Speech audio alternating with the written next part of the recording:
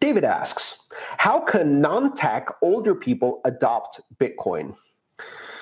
Andreas has mentioned that cryptocurrencies are not meant for everyone, at least for now. I live in Mexico, and we have higher inflation than other countries, and our governments have already been proven not to be reliable with our currency.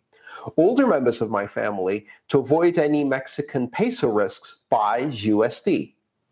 But for them, it's a way to secure a little better their hard-earned savings. And what solutions can be developed so that they can protect their savings in USD, but also keep some of them in BTC or other cryptocurrency?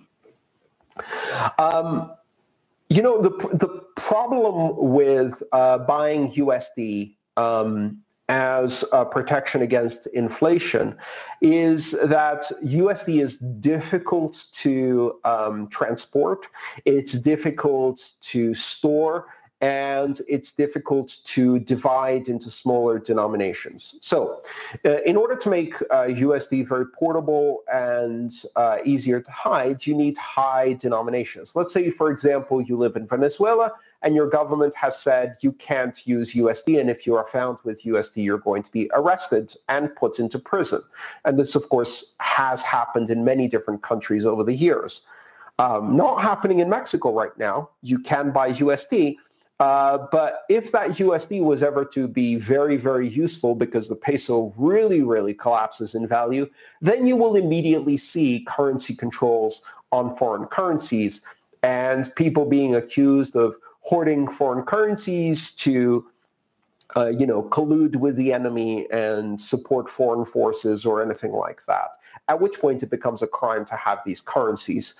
From conversations I've had with people who send money to, for example, Venezuela, one of the interesting things is that if they send $100 bills, which are very portable, lightweight, and they can send them through the mail fairly easily without it being intercepted, then the people who receive it at the other end, who are desperate for this money because it supports entire families, they find that it's actually difficult to exchange. Now, imagine if you're someone who has a $100 bill and your local currency is depreciating very, very fast, as is the case with Venezuela. So you want to spend $20 per week, which is enough, and you've got a $100 bill. You try to exchange it for pesos. They're going to exchange the entire thing and give you the change in pesos. They're not going to give you change in US dollars. So now you're holding $100 in pesos, but you can't spend them all right away, so you have to hold them for a month or maybe 2 months.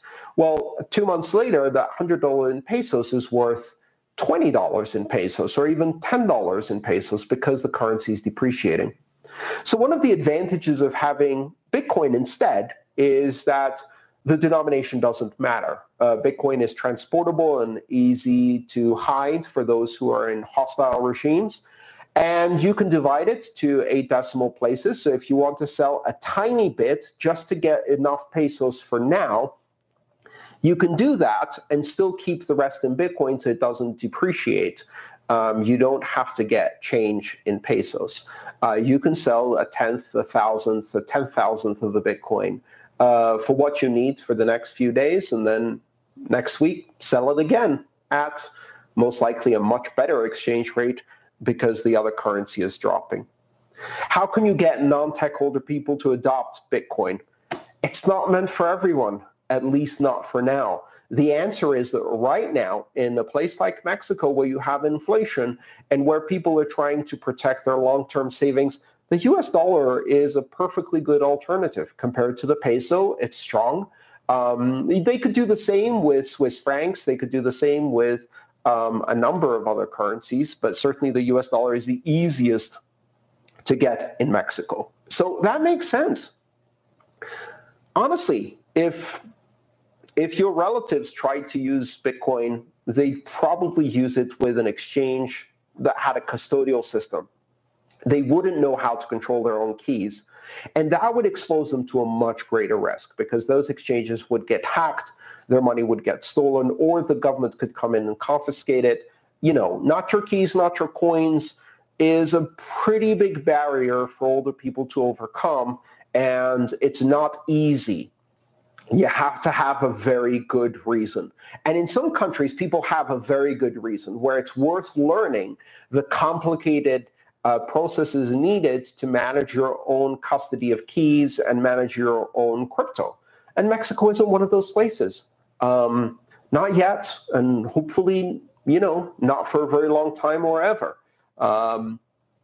We will make these technologies better and easier over time. We're improving education, we're improving user interfaces. All of this is getting easier.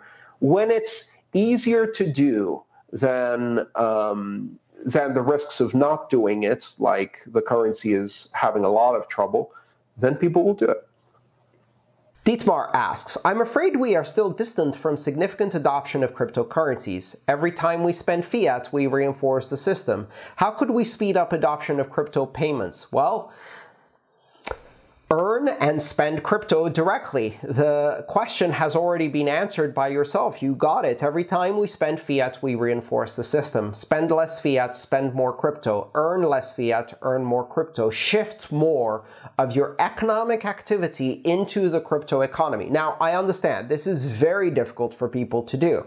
It's a chicken and egg problem. In order to earn, you have to find someone who wants to spend. In order to spend, you have to find someone who wants to sell you something for crypto. And this is difficult when you're bootstrapping. However, there are many opportunities in niche environments. For example, cross-border transactions where you're paying subcontractors, or various non-geographic professions like web design and graphic design and web development and programming and translation work, etc. All of those are services that I have purchased already with crypto in other countries, and they're a great way to spend crypto for me, but they're also a great way for these people to earn crypto through their professional skills. Vedran asks, here's a theoretical question. Would it have been possible to have a fully operational Bitcoin network if it was introduced, let's say, 5 or 10 years earlier? I am talking about the speed and reliability of the internet at the time.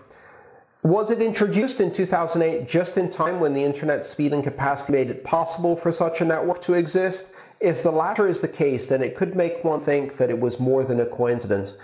No, not really. Honestly, Vedran, I think Bitcoin could have operated 5, 10, even more. Bitcoin could have operated on the internet with its scale, speed, and capacity probably all the way back to the mid-90s or early 2000s. I was operating on the internet at the time. The web existed, DNS existed. Those things were operating at fairly robust scale. Bitcoin isn't a very bandwidth-hungry system, at least not at first. And it doesn't require a lot of CPU resources. Now, if it had been bootstrapped in 1997, let's say, and then ran continuously, I think 10 years later, in 2007, the scalability problem would have been much, much worse if it had caught on earlier. But there was nothing really preventing Bitcoin from running then. Many of the peer-to-peer technologies like BitTorrent had already, I guess, launched. Probably, I remember using peer-to-peer technologies in the late 90s. I may be wrong on the timeline, but just off the top of my head, peer-to-peer technologies existed, Merkle trees existed, digital signatures existed. Yeah, something very much like Bitcoin could have been done then. Does that mean it was launched because of the economic crisis? I don't think so, because the time it was launched was pretty much right on the break of the economic crisis, unless it was developed and kept secret until then, but I think that's really unlikely. I think it was mostly a coincidence, and perhaps a coincidence that accelerated its deployment and development as Satoshi Nakamoto, whoever they might be, noticed that the world economy was in crisis and used that as a motivation to launch this faster, maybe before it was quite ready, or maybe they were not quite done with testing, but they launched it. Who knows? This is all speculation, of course. Nothing technical prevented Bitcoin from existing earlier, I don't think.